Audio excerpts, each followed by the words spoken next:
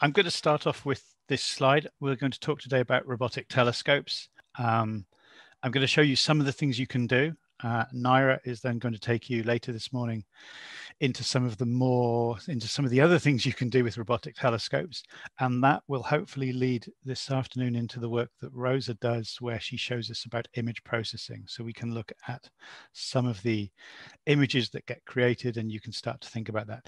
If you have any questions, I won't have the chat window open, so Naira or Rosa or somebody else will maybe jump in and shout. But if you do have any questions, we'll try and answer those as we go along. I'm going to do some slides. I appreciate it's quite a long session, so we'll break it up about halfway through, and we'll get you to do an activity, and then we'll come back and finish the slides after that. So you don't have to sleep for the whole hour and a quarter. So this is me. I'm based in the UK or in Wales. I work for the Open University. I work for the Faulkes Telescope Project and the National Schools Observatory.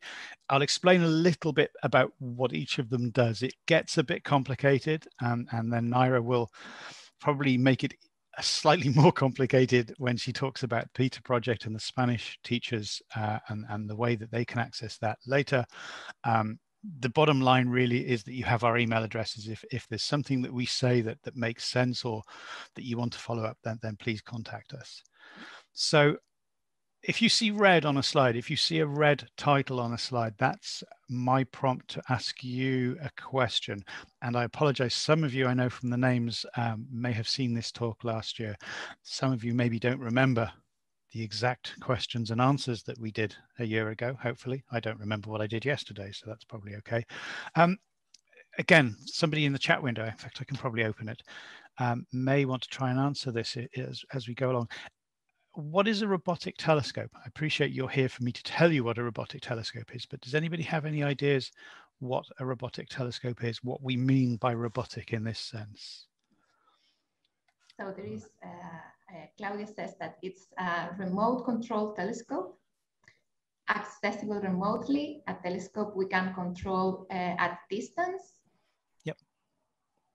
These are the three we have. One that it's operated remotely, a telescope that searches with remote control. Okay.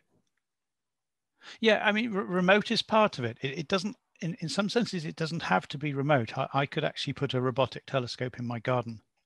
It wouldn't be a very good idea because we don't have the sky here, but I could put a robotic telescope in there. There's a degree of, I suppose, independence about the telescope, that it doesn't necessarily need me to tell it what to do. The remote thing is certainly part of that for fairly obvious reasons. But yeah, good. That sounds about right. There is a fun one just from Jacob, that is a telescope that lets me not stay up all night to stare at clouds. Absolutely. I think I've got a question that's very similar to that coming up. So yeah, that's a very valid point. Yeah. So it's something that doesn't have, has some degree of independence. It's not necessarily me pressing a button and the telescope responding immediately to that button press. So it has a degree of independence. Maybe it has a schedule, and maybe the fact that it has a schedule means that it can actually work a little bit more efficiently than me. A lot more efficiently than me. Maybe, depending on where these telescopes are based in the world, maybe it knows the weather in its location. So I don't need to worry about the weather in the location where the telescope is, because it either has its own weather sensors or it's linked into local weather sensors. It also knows what to do when the weather is bad. Clearly, it knows what to do when the weather is dark, and when the weather is, when the sun is up, and then it can sleep as the rest of us do. Actually, no, it's the other way around. Okay. So for those that answered the first question, here's another one. Again, this could go one of many ways, but let's see what we get. Can you name any robotic telescopes? You will have heard of a couple, I think, yesterday from Naira's talk. Those of you that watch Naira's talk, it's too late to go back and watch the recording now. But can you name any robotic telescopes? So GTC, Liverpool, Faulkes, Gregor. Okay. Okay. Super power eyes. Okay, so yeah, I think most of those sound like they're based on the Canary Islands. So, At the Open University, LCO, so I think most of them are here. Okay, good, good, good. That's my list. The first one, the top one, I suppose, is a bit of a trick. But if you think of any of the famous or even the less well-known spacecraft, they are all in some senses robotic or remote telescopes. With the exception of Hubble, we are not going to fix these things on a regular basis. And even with Hubble, it works independently. Again, doesn't need to worry about the weather, of course. As was mentioned, Teide has Pirate and COAST, the two Open University telescopes, amongst others that are robotic. And La Palma has the Liverpool telescope, which I'll tell you a little bit more about later as well. Okay, again, from Jacob's comment, we had one answer, which I think was valid. Why would we use them? What would be the advantages of using a robotic telescope? I think this is the last question for a little while. So this is the last time I'll ask you to contribute. Let me see if I can drag the chat. Profit time, to avoid travel with clouds. You don't need to be out with a telescope. Logistics are easier all the time. The same way we use robots for various of our work. It works by itself to use it in space without being exposed to radiation. Use telescope in the best location from your home. Yep. Again, the home. Okay, that sounds like a pretty good list. That may be a better list than the list I have. That's what I have. I think we have most of the ones that were mentioned there. It is a much smarter way of using what is, in some respects, a limited resource. There is not enough telescope time for everybody, but this is a very clever way of ensuring that we use that telescope time well. It also removes what I've put there as human thinking time, but you can think of the human in the loop as being the stop. An object is spotted that is doing something interesting, and I receive an email, and I'm out, or I'm making coffee, or I'm in the shower, or I'm sleeping, or I'm in the bar, or where, you know, people will judge on which of those is most likely. But it removes that requirement for me to go, yes, this is a good idea, do it. So it takes that initial, this is interesting, and through some clever software can actually point telescopes in the right direction without the human involvement. Okay, in robotic senses, without human involvement starts to feel a bit awkward, because there are issues when we think about things like robotic driving, driverless cars, where things are not quite right. That ties in with the next thought as well, this idea of what we call targets of opportunity. When you talk this week and think about astronomy, you think about galaxies that exist for hundreds of millions of years at a minimum, stars that exist for, again, hundreds of millions, billions of years. But there are objects in the night sky that do the opposite, that change in brightness, that appear that weren't there yesterday, that change in brightness over hours, days, weeks. You heard probably mention, have we mentioned it at all? I'm not sure we have, but I'm sure you've come across the idea of gravitational waves, this new sort of regime we have in astronomy of looking in a very different part. I was going to say the electromagnetic spectrum, but of course it's not even the electromagnetic spectrum. It's a very different way of looking, observing the universe. And those objects, if we were to point an optical telescope at them, there might be something to see, but there might be something to see for 3 or 4 minutes. So again, by the time I've received the email and thought, is this a good idea? Is this not a good idea? Should I check with my friend? It's done. So robotic telescopes take all those decision-making stops away. The important thing for you, it also provides telescope time access for teachers and for students. It also provides a resource that in some places is sold to amateurs. And an example of this are, I guess, what are called telescope farms. These things exist in Arizona. I think they exist in Australia as well, where somebody builds a building, a small building, and rents space in there. And you provide, or you buy a telescope and you place it in that building, and they plug it in and plug it into the internet for you effectively. And you take advantage of the fact that that telescope is in a place where the sky is different to maybe where it is where you live. And sadly, although it's not the only reason, but sadly, it stops astronomers flying off to sunny places. Most of the telescope sites in the world, Naira's obviously mentioned La Palma, Canary Islands. We can think about Hawaii, we can think about Chile, South Africa. Most telescopes are in what we think of as nice places to visit because they're associated with cloudless skies. Sunny places have no clouds by day.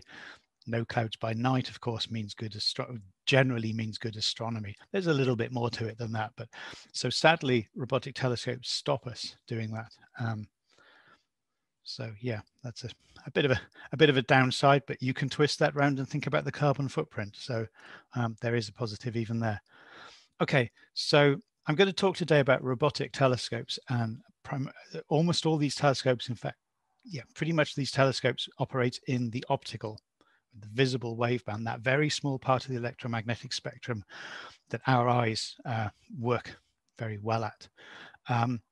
We'll talk about 2-meter telescopes, 1-meter telescopes, 0.4 meter telescopes. What I'm referring to there with that 2 meters is the area at the bottom of the area of the mirror. In fact, 2 meters is the diameter of the mirror, and the larger the mirror on your telescope, the more photons you can collect. Okay, that's a very broad statement, but it's broadly true.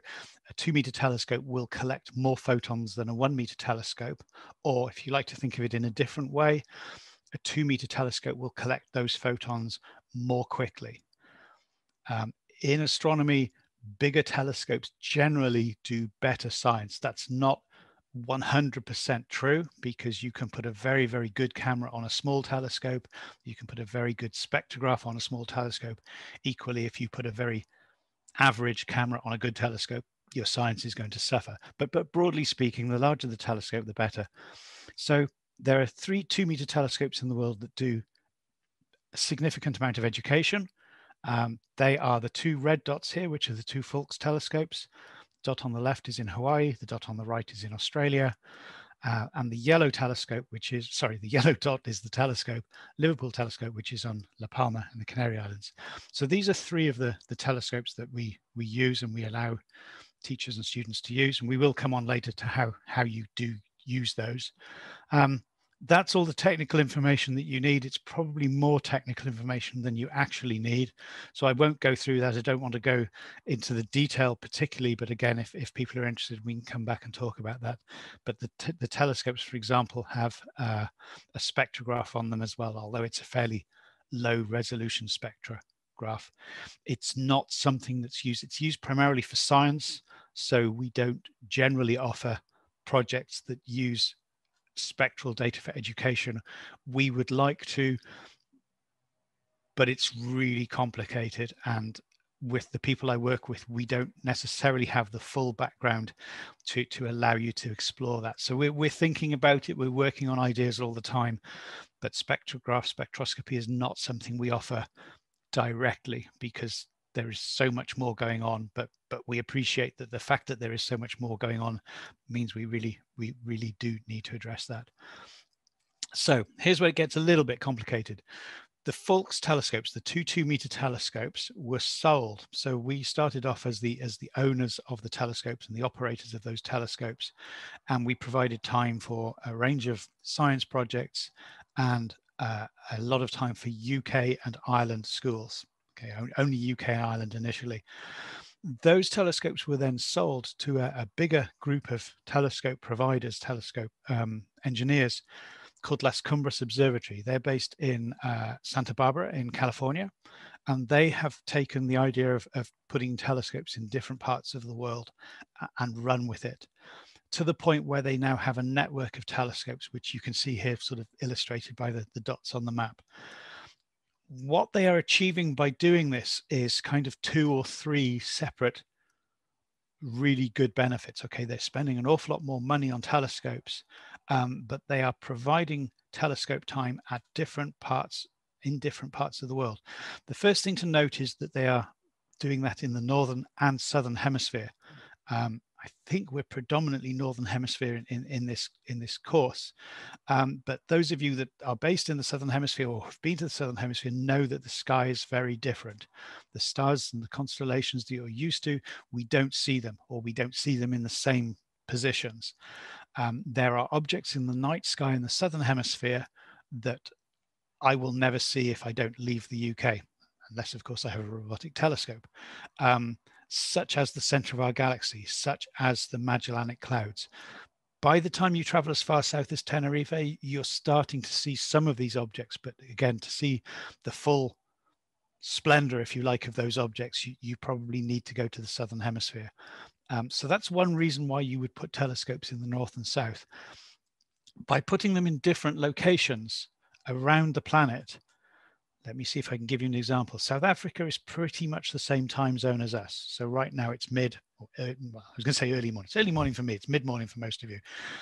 Australia is 8 or 9 hours ahead of us. That means it's about 6 p.m. I'm doing this on the top of my head. It's about 5 or 6 p.m. It's their winter, so it's probably dark on the west coast of Australia right now. Sorry, start again. The east coast of Australia right now. In Chile, Chile is 4 or 5 hours behind us in time. That makes it 5 a.m. So it's probably dark in Chile right now. It's certainly dark in Hawaii right now. So this sort of comes back to that idea I mentioned of targets of opportunity. Objects that change in brightness. If you only have one telescope, you have to wait until it's dark at that location. And if it's rainy at that location, you have to wait until it stops raining.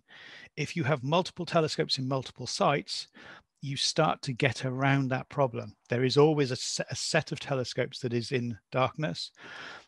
There is most likely a set of telescopes that is in a region that has good weather.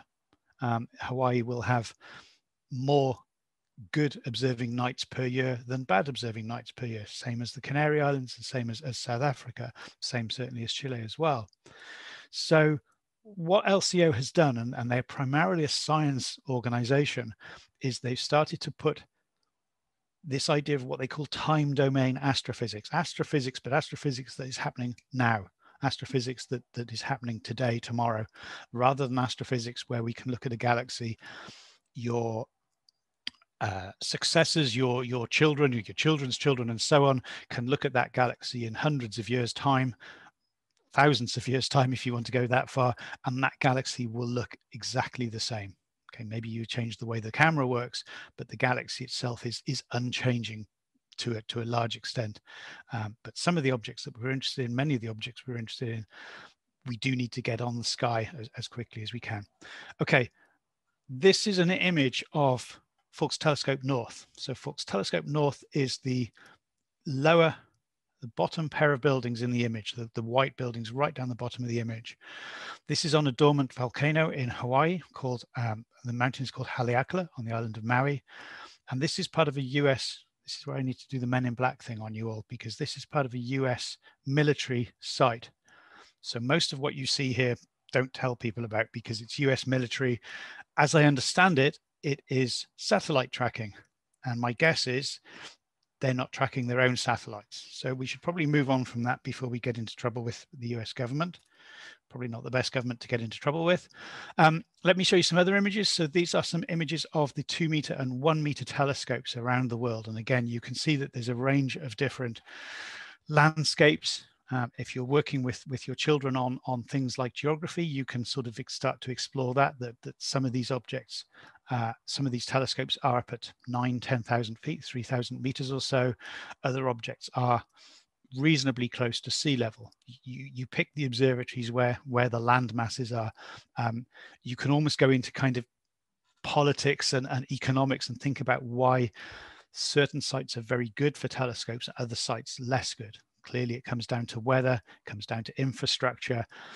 There used to be the case that it came down to kind of what you would refer to, I suppose, as stability of government. You don't want to invest millions of pounds of your telescope in a location where if the government changes, things go quite badly wrong. So there are issues there that you can kind of explore that are way away from astronomy, way away from physics, but you can you can provoke the children or encourage children to think about where you would put telescopes on the Earth's surface and what the benefits are from doing that. An image that Naira will be familiar with, because this is just up the road, I guess, from her, up a fairly long winding road. These are a couple of the 0.4 meter telescopes sitting in a building on Mount Teide, so just a few miles or so from La Laguna, where the AEACI is based.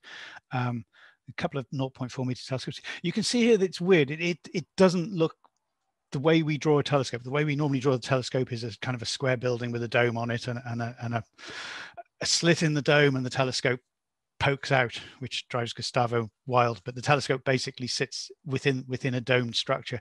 In this case, it's different, that this is almost like I guess what we'd refer to as a shed. It's a small square or rectangular building, and the roof kind of folds away. It's all robotic. It does it without human intervention. We don't need to press go at 7 p.m. We don't need to remember to switch it off at 5 a.m. It just is robotic. It just knows what to do, which is fantastic benefit to everybody. There's an image here as well of the Liverpool telescope. You probably saw an image, if not this image, very similar image from Naira yesterday, looking at the telescope that she has access to through her project, one of which is the Liverpool telescope here in La Palma. It's not in Liverpool. The reason is clearly the weather. The weather in Liverpool is not conducive to having a £5 million, €6 million, $6 million worth of telescopes sitting in the center of Liverpool, with all the noise, with all the pollution, with all the vibration of traffic, with all of the light pollution. So we put the telescopes where they will do the best science. Talking of science, or in fact, I guess looking initially at images, this is an image taken from one of the Faulkes telescopes. It's a black and white image. We talked a bit about this, and I suspect Rosa will talk about this afternoon in terms of image processing. But most images we get from the cameras are black and white. The way we do the color is we take separate black and white images with different filters in the telescope, in the light path, and then we combine those. Sometimes that's done for us. Again, if we can use robotic telescopes, we can usually do something clever with the color imaging side of things. I hope that many of you would answer the question quite quickly if I ask, but I won't ask because it's not that kind of quiz. But this is M16. It's known as the Eagle Nebula, or the Pillars of Creation. It's a very well-known region of space. It's one of the ones that we think of as what we call almost a coffee table image. Those books that you put out to impress your neighbors and your friends that you're clever and you're smart and you're into lots of things. This is one of those real pretty pictures that you're familiar with from there. There is science going on in this image. There are questions that you can ask that are more scientific than that's pretty, what's going on. So that's sort of the link for astronomers, is to actually encourage students not just to look at the image and go, oh, that's pretty, but to include what's going on, to ask them, what's going on here. And this is a star forming region. This is a region where we think stars are still being formed. That is our color version. This image is actually probably about 12 or 14 years old. And that is an image in color of the same object. It's not bad. It starts to show you something about the structure. You can feel some of the 3D-ness. These images are 2D images by the way we take them, but you can start to feel that third dimension. The dimension of depth is in that image. Your eyes will actually see that. This is quite a nice image. It's not too far removed from the NASA image, which is that one. So that's the Hubble image that is the very familiar image. Go back to our one. It's not far off. So the Hubble image the cost of Hubble, which was a few, I suspect, $1 billion. Then we visited Hubble on 3 or 4 separate occasions. Each occasion we visited, it was another few $100 million. This is an image that you can get for free by either taking the image yourself or by exploring the archives of these telescopes and pulling out other people's data and using other people's data, which is a perfectly legitimate thing to do. So that's the Hubble image. You can see NASA has kind of moved the pillars so they're now vertical, because presumably the eye is a little bit happier. The eye and the brain are a little bit happier with vertical. They are pillars after all. So you can see that there's a decent comparison. We're not playing around with small toys that give you a little smudge or a little faint idea, and you have to convince your students that that's the real image. This is another one. This is an image. Again, this is one of the beauties of imaging from the Southern Hemisphere, is looking at objects such as the Tarantula Nebula. So this is in one of the Magellanic Clouds. I can't remember which one off the top of my head, but it's in one of the Magellanic Clouds. And again, this is a star-forming region. All the stars here, most of the stars here look very blue. Blue stars suggest they are very hot. We are following kind of the black body rule, or Vine's law, if you like. The hotter the star, the bluer the light that comes from it. So we see a lot of very blue stars here, which means they are hot, and it also means they are young stars. So again, this is a region of star formation. All the structure, all the white lines that you see around here are filaments of gas. This is the gas that is going to make up the stars, or the gas that didn't quite make the stars that's then kind of been thrown out. So these are images of star forming regions. I can move very, very quickly, probably quicker than you can do with your students, through life cycle of stars.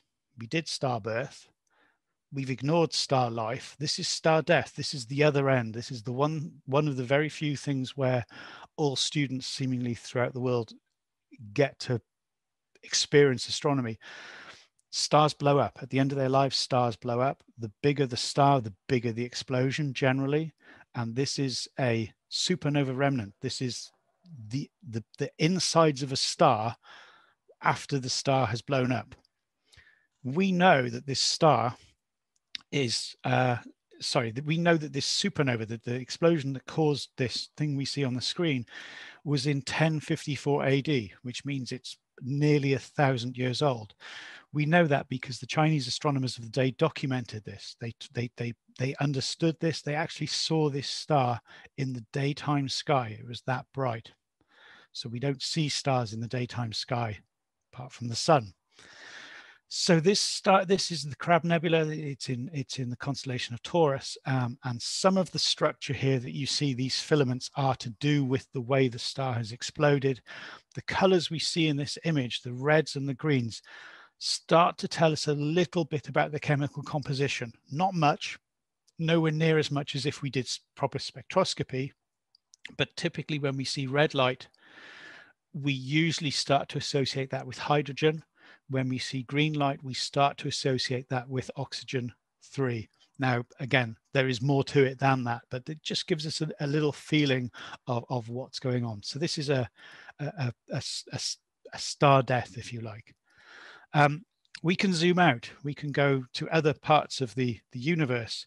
This is a galaxy known as the Whirlpool Galaxy. It looks a little bit how we think our Milky Way looks, but of course we're in the middle, or towards the middle, if you like, of our galaxy. So we don't see our galaxy in this way, but we think our galaxy looks a bit like this. It's a spiral galaxy. And this is an image of a spiral galaxy called M51, just to give you an idea of how these images look. And again, there's not loads and loads of color in here, although we call it a color image.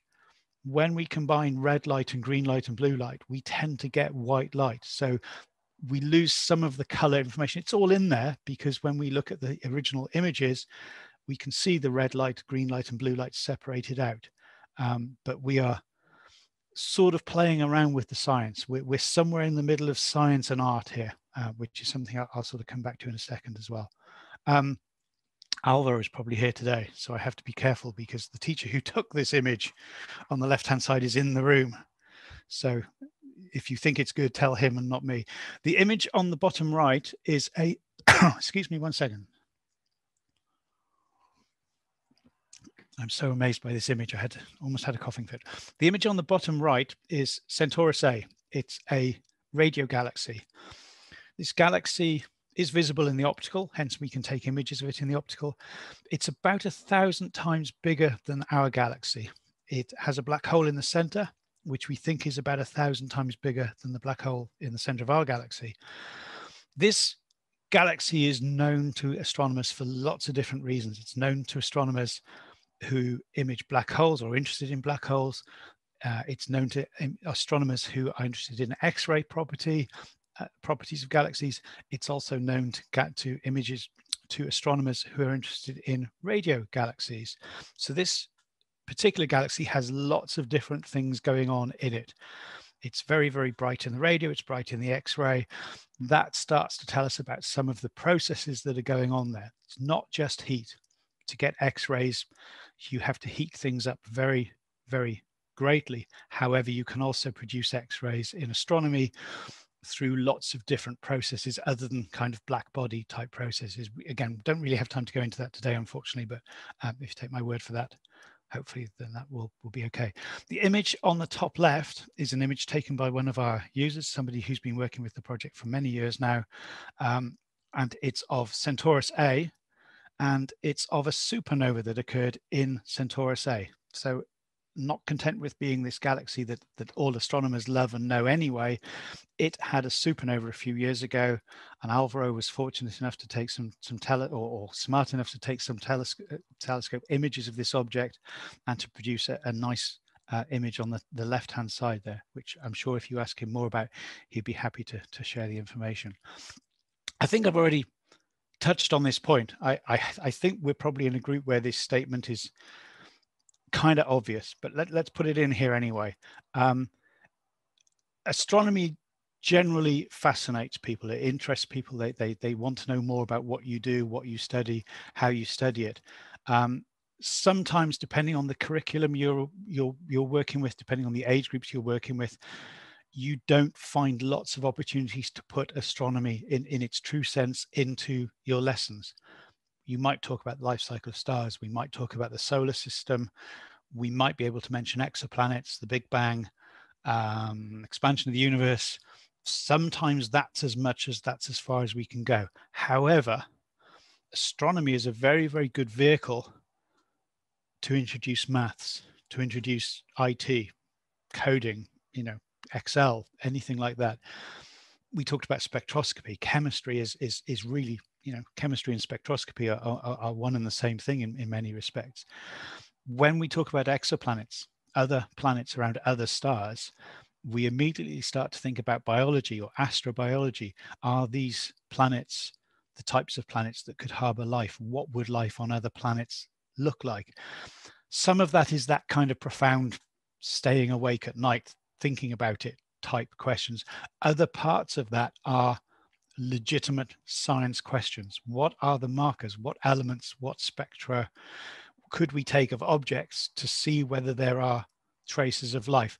How far away from Earth would you need to be before you realize there was life on Earth? And what wave bands would you look at, or what wave bands would you look in?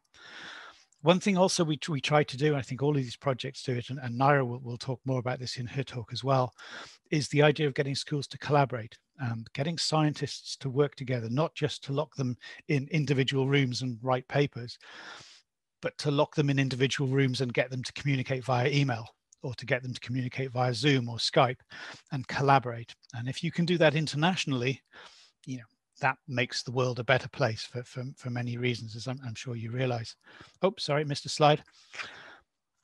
Sometimes science takes a back seat. Sometimes you do everything you can to introduce all the amazing science behind these objects, and you give the images to students and you allow them access to something like Photoshop, and they ignore all the science and they create these rather strange or rather weird art type images. So there is no real science in these images anymore. That's kind of been processed out.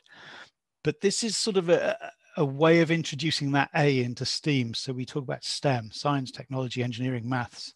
These are the key skills. These are what we want every kid to learn. However, some students have artistic leanings. They want to do art. They want to sort of play around with things that look pretty, look nice in however you couch those terms. And this is a way of sort of doing that. You can just play around. You don't damage the original images because they're in a format where you don't damage them. However, you can create these rather strange patterns if the kids so desire. Okay, again, those of you that did this last year, you have to keep quiet at this point, but promise me you'll keep quiet. Can you spot an asteroid in this image? I'll tell you the answer straight away. No, you can't. There is nothing in this image to tell you anything really about any of those objects. They look like a bunch of stars to me. Some seem to be brighter than others, the ones that look bigger on the screen. Are they brighter because they're really brighter, or are they just nearer? We don't know. So a single image doesn't always tell us very much. However, as astronomers, we tend to work black on white. It tends to be easier on the eye. If you're looking at lots of these images, it really does start to become tricky to do things the other way around. Do you see it now? No, not really. How about now? Hopefully, this is where chat should light up. The people should go, yes, we see it. They're not. Do people see an object moving? Yes. Yeah. Sorry, Yeah. I can't. No, I apologize. I can't see the chat. There we go. I can't persuade the chat Yeah, to move yeah, my screen. yes. Okay, good. A lot of yes. Good. Okay, then I'm doing something right. People have stayed awake this long. Yes, there is an asteroid in this image. There is one object that is moving with respect to the background. So all the other stars are staying still. And over the course, let's say, of 20 minutes, 30 minutes, we take 3 separate images and one object moves with respect to the background. We'll come on to what an asteroid is in a minute. We'll get you to do a little bit of work to try and get your heads around that. But basically, it's a lump of rock that was left over from the formation of the solar system. So most of the solar system went into forming the sun and then the planets, particularly the larger planets. But there is this pile of rubble, this pile of leftover stuff. And amongst that leftover stuff are the asteroids. What you will hopefully see is the asteroid there that is moving with respect to the background. If you haven't seen the talk before, or if you've forgotten, there is a second one just down there. It might not come across that easily on your screens, but there is a second asteroid. That's a lesson of science in itself. The lesson being, don't just look for the obvious, but sometimes things appear in your images that you weren't expecting, and that's a lesson, I think, for scientists in many different regimes. But yeah, there are different images within here that you can see. I'll show you an example of that as well. Going back a few years now, some schools from different parts of Europe imaged an asteroid called Kariba. They met up via Skype, and again, 8-9 years ago, schools weren't really meeting up over Skype that much. We had a grant to do this, and they used a package, which again, Rosa will probably talk to you about this afternoon, called Salsa J, and they produce what's called a light curve. The light curve is, actually, let's start with top left. Top left is the same sort of thing, multiple images of an asteroid traveling from kind of top right to bottom left. The more perceptive amongst you, those with better internet connections as well, perhaps, may see that there are actually 2 objects. And again, it's the same principle as the previous image. Sometimes you look and you find more than you were expecting to find. The image on the bottom right is what we call a light curve. It's the change in brightness of the asteroid over time. So the x-axis is time, the y-axis is brightness, and we see what astronomers would describe as a perfect sine wave. Mathematicians will look at me like I'm crazy and say that is not a sine wave, but to an astronomer, that is perfect sine wave. Okay, I know that it's not quite, but it's not far off. When you see a sine wave in astronomy, it starts to tell you something about rotation or something about orbit. Something is changing with brightness, and every however many hours, days, weeks, returns to that 0 point, returns to that start of the curve point. So again, that's an interesting discovery, and it's a collaborative effort. Let me just check to see whether this, okay, I apologize. Just to finish that point off, that is 6 schools worth of data.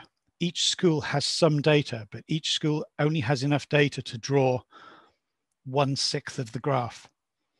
So it's only the collaborative nature that allows you to see everything that's going on. So it is that life lesson. Again, if you collaborate, if you share data with others, the pool of data becomes more meaningful to everyone. Just going to finish off this part of the presentation by showing you this as well. I appreciate we're flying through lots of different things, and I'm saying, you know, you can take images, you can do science. Yes, you can, but we understand that not everybody has the time, has the students, has the background knowledge to do all of those things. So don't be overwhelmed if we show you all these amazing advanced projects. We don't expect you to do that in week 1, week 2. We provide resources and encouragement all the way through. And we like to show you these stories of people doing really good things because we think it inspires. But we also know that some schools and some teachers will be happy to just download some images, or to point the telescope at M16, to point the telescope at M51 and take their own images. And that's absolutely fine. We're more than happy with this. This is an example of a student that worked with us a few years ago. We do a lot of work in Germany with different groups, and he discovered his own asteroid. Doesn't get to name it. Sorry, beg pardon. No, he probably does get to name it, but he isn't able to name it after himself, and he can't name it after McDonald's or Coca-Cola or Bayern Munich. It has to be something that is sort of has some sort of scientific good to it. I'm going to jump away. I appreciate I've got about half an hour or so left, so I'm going to jump away from the astronomy a little bit now. I'm going to talk you through a couple of slides, and then we'll get you to do an activity for a few minutes just to break things up. We have a project in Cardiff as well called Down to Earth, and this is a STEM project, and it's looking at things like asteroids, comets, meteorites, the death of the dinosaurs, and so on. Now, if your students are not interested in the asteroid or the comet that hit Earth and killed all the dinosaurs, they are not a normal group of students, because most kids love the fact that there were dinosaurs, love the fact that the dinosaurs were killed by an asteroid, and so on. So you're on good ground there. You're on ground where the students will run with it. There is a series of different resources that I will show you based around this topic, this area, but you can think straight away of applications in astronomy, in geography, the makeup of our planet, in geology, the rocks on our planet. And if you impact something onto the Earth's surface, that comes with physics, that comes with maths and IT, and we hope it's suitable for lots of different age groups as well. It's relevant. We remember a few years ago, this event in Russia where there was a meteor that came across in the daytime. Didn't really cause much damage, didn't really cause many injuries. However, the politicians said, well, what if instead of this being in Chelyabinsk, this was over Berlin or over Paris or over London? And if it had been, could we have predicted it? And if we could predict it, what would we do? So there are all sorts of things, all sorts of sort of questions that for sort of the implications of this that you can kind of explore with your students as well. Like I say, there are lots of AEACI extended project type resources that we hope you can work with on that. There are some web links here. Again, this is being recorded, so you can always go back. The presentation as well, I'll upload to Grasp, so you'll be able to get a hold of all these slides, but there are lots of different applications, lots of different ways of playing around with these data. I'm going to break away from this now. So I'm going to share my internet browser. And I'm going to share this screen first of all. So hopefully you can see that okay. If you can't, then I'm sure somebody will shout, but I think I'm sharing the whole screen, so you should be okay. We've created a 46-page booklet. It's only available online right now. It's only available, sadly, in English. However, it talks about the different aspects of objects such as comets, such as asteroids, such as meteorites, explains what each one is. Now, this is the background science, if you like. The other thing that I want to show you, and it's hidden behind my Zoom window at the moment, so I need to just move around a little bit. There we go. This is the fun part. It's the maths part as well, but this is the part that the kids will love. And I'm going to do this in English. However, if you can see on the right there, it's in several different languages. So it's in Spanish, it's in German, Polish, Romanian, Finnish, and so on. So you can do that in any of those languages. Probably best that I do it in English. I'm going to start, and I'm going to design my own asteroid. Because of my nature, I want to make the asteroid quite big. So I'm changing the size of the asteroid. I'm going to let it hit the Earth at 90 degrees because I think that will cause a bit of a mess. I'm going to let it hit the Earth at quite a fast speed. I'm going to make it out of iron because I know iron is a nice heavy metal. So let's make it iron. And I'm going to collide it with sedimentary rock on the Earth's surface. I'm going to stand quite a long way away because I think this might make a bit of a mess. So I'm going to stand at 300 kilometers away. And if I click on submit, okay, the Google Maps part didn't quite work. However, on the left-hand side, you can see some numbers. It tells me the size of the crater I've just created with my asteroid. It tells you the width of the crater. It tells you that it's an 11th magnitude earthquake. What I'm going to do is I'm going to set it. Some reason last few years we seem to choose Washington a lot. I don't want to pick somewhere that somebody's based. So, but we're not doing it for real. So, okay, let's do it in Australia. Apologize to any Australians that are listening, watching. And that's a map of Australia. Let's land it there. So that has happened in the middle of Australia. That's a representation of the size of crater we would create. Now, again, I apologize for many of you. Australia might not be somewhere you know that well. So let's do Paris instead. And again, apologies to any of our French colleagues, but if we do it on Paris, start again, there we go. That is about, that's quite a large part of France that we've damaged and destroyed by doing that. So we apologize for doing that. Doesn't happen for real, I promise. We can actually put a object such as the Eiffel Tower. That's the Eiffel Tower in relation to the size of the crater that we've just created. Okay, so you can kind of see, I don't want to use the word fun too much because we are talking about landing large rocks over large cities, which is probably a slightly twisted version of the word fun. But we get loads of data, and the data is kind of driven by the science of the project. So we can talk here about the size of the object we created, the speed it was traveling at, and we are using the equation energy is half mv squared. Okay, the faster the object is, the more massive the object is, the larger the amount of energy involved. The larger the amount of energy involved, you know, the more damage you do. There is all sorts of fairly graphic information about what happens to you if you're standing 300 kilometers away, such as the fact that trees ignite, such as the fact that wooden frame buildings will collapse, small bridges will collapse. So yeah, it gets not graphic in too many senses, but it is a fairly descriptive way of saying what will happen. The key, if your children are particularly young, is to mention that this will happen every 1.9 billion years. So it's not likely to happen tomorrow. It's not likely to happen next week or next year. Okay, but we know with these events, they will happen. So you can play around with this, and the booklet explains how to do that. You can play around with creating the largest crater, the smallest crater.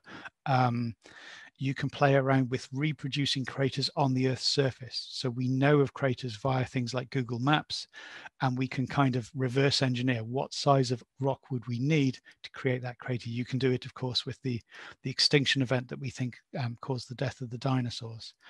Now, I'm just looking at time, and I think what I'm going to do, even though I've demonstrated this now, I'm not going to ask you to play around with it right now. It's a nice workshop in its own right, but I'm just conscious of time, that I will run out of time to tell you all the other things I want to tell you. Is there any questions about the impact calculator? Any thoughts on that just while I have it on my screen? So I'm just checking if somebody wants to jump in with anything at that point. I will say as well, you can reverse, you can create any size asteroid you like, I guess, from the parameters here, but you can put those on the moon and you can put those on Mars as well. So you can actually play around with the different planets and see what that would do. In the absence of any pressing questions, like I say, what I will do is I'm going to go back to my slides, because I apologize, but I don't think I'm going to get through all my slides as it is, although we will share them all with you. But here's an example of some things you can do. You can go onto Wikipedia, find the largest crater in your country. and try and reproduce it. Think about the asteroids, think about the physics involved.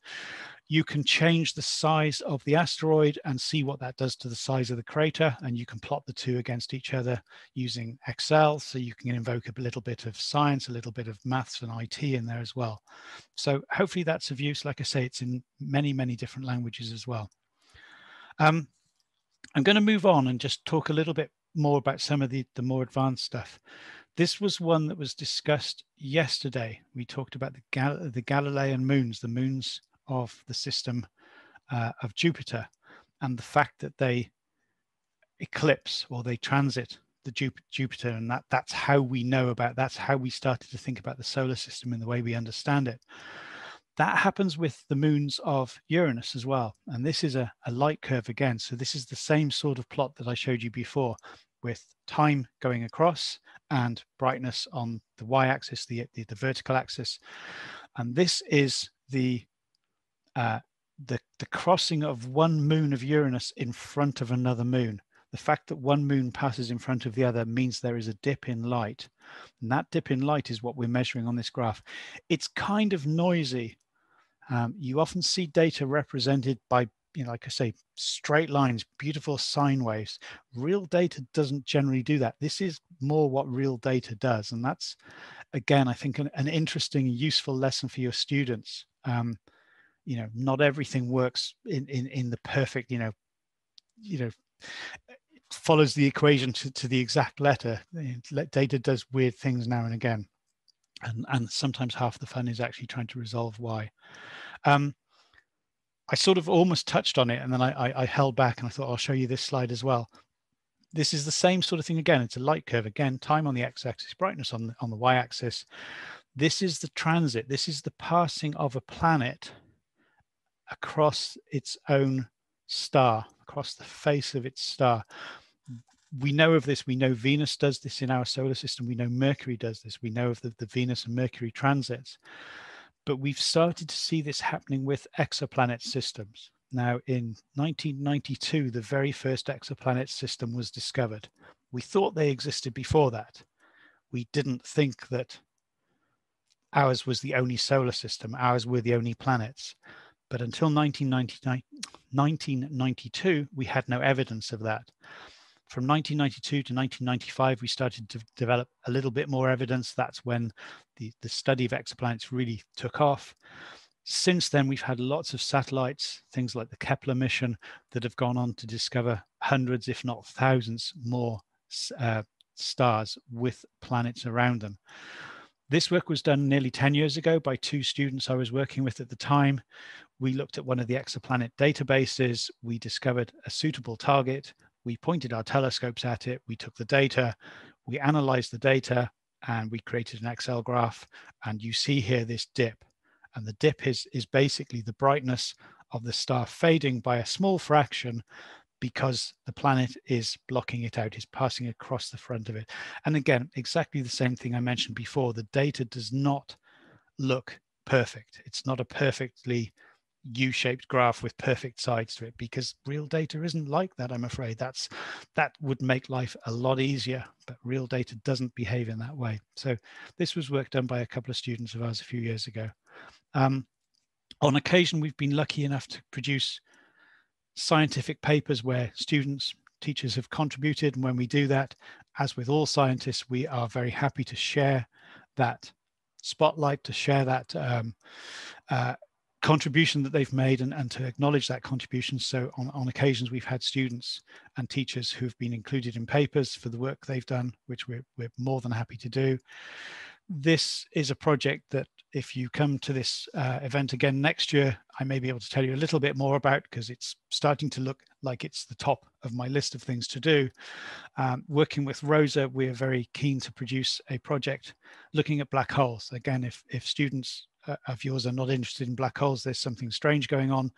But we, and I know Rose has been very successful in doing this in different forms with schools already, but we love the idea of producing light curves from black holes. Now, I know that kind of feels a bit weird and a bit unlikely, because black holes don't emit light and so on. Again, subject of an hour talk someday, but trust me on this, you can measure the brightness of objects around black holes, and that tells you something about what's going on there. And so there's a lot more to it, but hopefully we'll come back and explain that to you at some point in the future. From that black holes in my schoolwork, we were very lucky a couple of years ago to work with a teacher and student in Switzerland. Philippe Coel was the teacher, Danae Perez was the student. They went off and did their own thing. Very often they would ask me questions and I didn't reply quickly enough. And they found another object that was nearby that looked a bit like the object that we'd already been playing around with. They went off and took some data. Just so happened that that object was changing in brightness in a way that scientists were very interested. And the scientists ended up writing a paper, and both Philippe and his student, and in fact, Rosa and myself, were all included on the final paper in recognition of our contribution to that, which was a really, really nice story. I'm going to talk in the remaining few minutes a little about some of the other things I'm going to do. I'm going to run out of time very spectacularly, as I always do.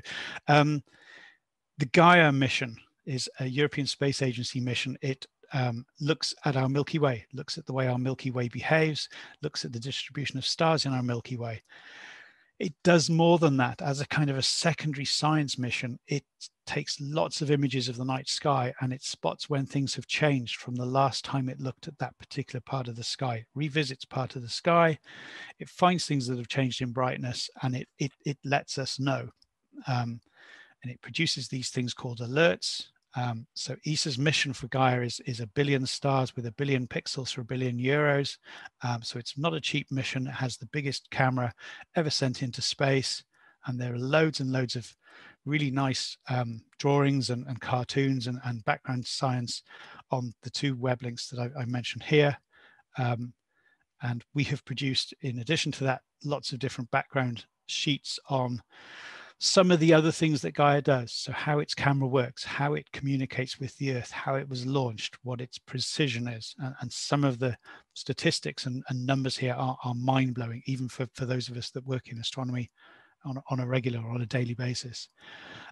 Here's an example of a PDF that we've created, which explains a little bit about how Gaia works. And so, again, we understand that not every student is going to be blown away by light curves. Some of them, for some reason, will not want to do that, will not be particularly bothered, but we can hopefully grab them with things like, the background science, the way that Gaia works, because it's a spacecraft. It was launched on a rocket. So there's some cool stuff going on in whatever way you look at it. In Gaia, again, we were able to work with a teacher and student, as you see their names here on this screen.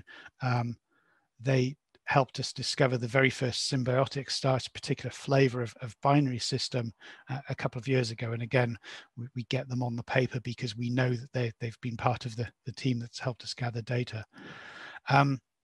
Gaia is probably going to run about another 3 years. It's probably going to carry on monitoring, looking at the Milky Way till then, finishing this survey of the stars in our sky, in our galaxy, and spotting all these new and strange objects such as supernovae along the way. Before it finishes, there will be a new ground-based telescope called the Rubin Observatory, Vera Rubin Observatory in Chile, that is going to be about 8.5 meters across, is going to be spotting objects on a daily basis. We think it's going to find about 1,000 new objects per day. Okay, so I'll come into work and there will be a list of 1,000 new objects it's discovered. I have all of you as teachers with me. I have my own telescope time. I have my own telescopes. I take images of 10 of those objects. That probably is ambitious. Great, fantastic. That's well done to me. However, I come in tomorrow and I have a new email with another 1,000 objects. And I come in on Friday and I have 1,000 objects. And you know what? Even though I don't really work Saturdays and Sundays, I get another 2,000 objects over the weekend. So we're going to have a problem with what we call big data. We're going to have a problem with understanding what objects are worth following up on, because if I don't follow up on that object quickly, it doesn't really matter because I get another 1,000 tomorrow and I get another 7,000 a week. So there's going to be a crazy amount of data, crazy amount of objects of all sorts of flavors all sorts of different types of supernova, all sorts of objects that change in brightness for other reasons. So just be aware of that. You may come across this idea of the Vera Rubin Observatory and this sort of tapping in what we think to big data. It's a buzzword within astronomy, and again with things like COVID, the way that the pandemic has evolved, the ability to understand, to track large amounts of data and spot trends in them is really crucial. And developing machines that can do 99% of that work for us is crucial, because none of us can do that kind of work in our own by ourselves. I've got a couple of slides here. Again, I think Naira will discuss this in more detail, but just to show you little sort of screenshots from the Faulkes telescope and the way that we observe. There's not loads of things that you're required to do. You are not filling in page after page after page of information. It's typically 10 separate boxes in terms of the object you want to observe, in terms of the object, the exposure time, the filter, and so on. So there are different ways of doing that. I say I'm kind of conscious of time, so I have to fly through a little bit of what's left. But Naira hopefully will cover some more of this, and you'll have my email addresses anyway. If you're based in the UK and Ireland, you can register via the top blue link. If you're based in Spain, you can register via the lower blue link.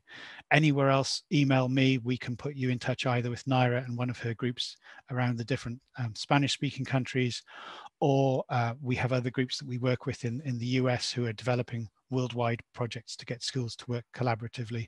So there are always ways and means of getting you to do that. I will mention this one, which is the Open University Coast and Pirate, because they have a couple of robotic telescopes in Teide. They are generally reserved for their undergrad students. So students that are doing degrees in astronomy will get time on these telescopes. However, they also do a free 8-week taster course. The idea is you love the taster course so much that you pay good money to start studying with the Open University. So you can kind of see why they would do that. However, if you follow that really long web link at the bottom of the page, you can do that 8-week course, and that, you know, then just move about, and you do get to play around with telescopes with them as well.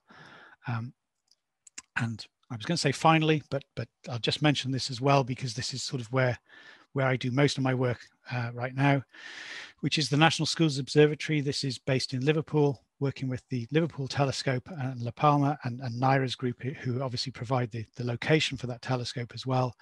And we have produced lots of different guides for teachers on telescopes. But it's not just about, you must use the telescope, you must point at objects, you must download data, you must do science. The NSO has a much wider remit than that to support you in anything you do that is to do with astronomy. So the broader field of what astronomy is.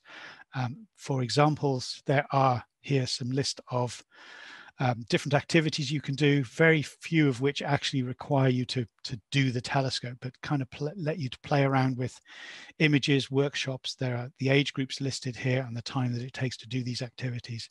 So both the Faulkes Telescope Project and the National Schools Observatory are very aware that not everybody comes in as an expert in robotic astronomy, which I think is probably a fair comment. As part of that, I've created a series of fairly advanced projects. Now, dangerous ground here, but these are designed to be teacher free. These are designed that you point your students at them and your students will go away and leave you alone. We think that's a good thing for teachers. We think teachers like that idea. In this case, this is about 40 separate web pages, which is everything you needed to know about the life cycle of stars. So how you would understand the life cycle of stars, how you would understand the different types of stars there are, how you understand this diagram that's very famous within astronomy called the Hertzsprung-Russell diagram, which tells you how stars evolve and how stars behave based on their mass and their birth, their style of birth, if you like. We teach the students how to do photometry. We teach them how to do all the nasty maths. We provide them with 28 data sets of objects that they can play around with, but we then encourage them to go and take their own data, because we think that's a really important part. Don't just play around with data that we know will work, but go out, find your own data. gives you that feeling of ownership, which I think is really important in doing science. Last year, we created another one of these. So there are 3 separate AEACI type projects I've created, one on open clusters, one on exoplanets, and this one, which was on supernovae. This takes students through what supernovae are. It takes them and explains particular flavors of supernovae. Different supernovae occur for different reasons. It allows them to play around with photometry, measuring the brightness of objects, in this case using a browser-based photometry tool. So it's a free tool that they have access to. We provide them with Excel sheets that give them a template. So we don't just say, oh, just chuck the data in Excel and see how you get on, but we give them an Excel spreadsheet that is kind of pre-populated, has some values in there. They can play around with these different supernovae. It allows them to measure the distances to the galaxies where the supernovae are located, and that allows them to take it further and produce what's called the Hubble plot, which won the Nobel Prize, or Hubble obviously didn't win the Nobel Prize recently, but from Hubble's work in the 20s and 30s, there were extension activities done using this kind of method in the late 90s that have recently won the Nobel Prize.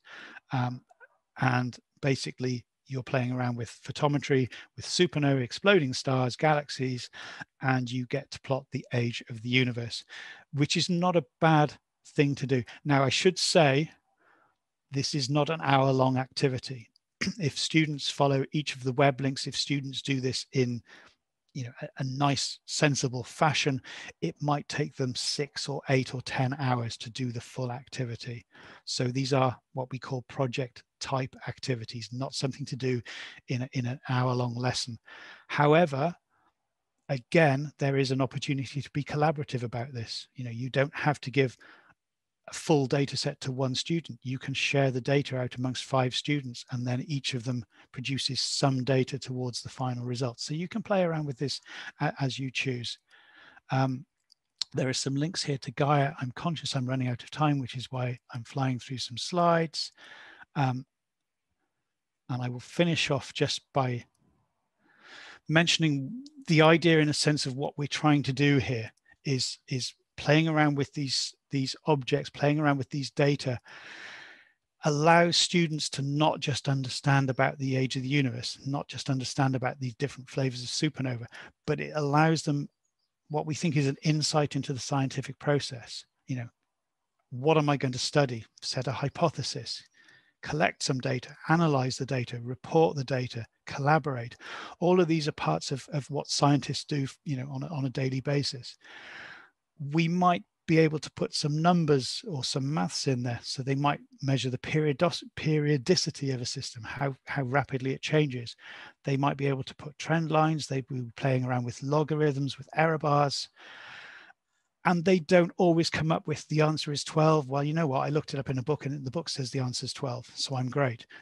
These answers are not necessarily that clear cut.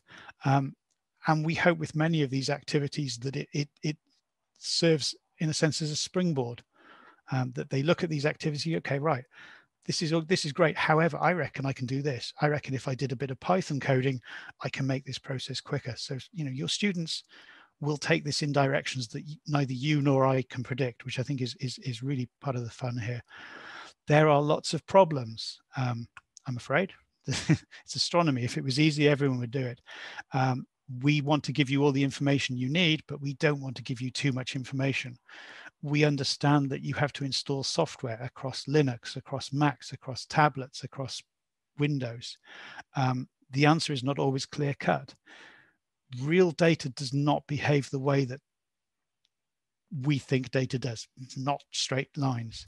And again, we had some information from images in 2018 that was published in late 2020. So there's a 2-year time scale turnaround sometimes between taking data of an object and publishing it. For a student, that's too long. That doesn't give that inspirational value in the way that we want students to take it. So there are problems, and we acknowledge those, and we hopefully make some progress towards those. That is my exoplanet one, which I don't have time to discuss today at all, but there's an exoplanet activity as well with the web link at the top if you're interested. that is me done, bang on 10:30, and only skipped a few slides. Thank you very much for listening, and I hope some, if not all of it, was of use. And again, thank you for contributing.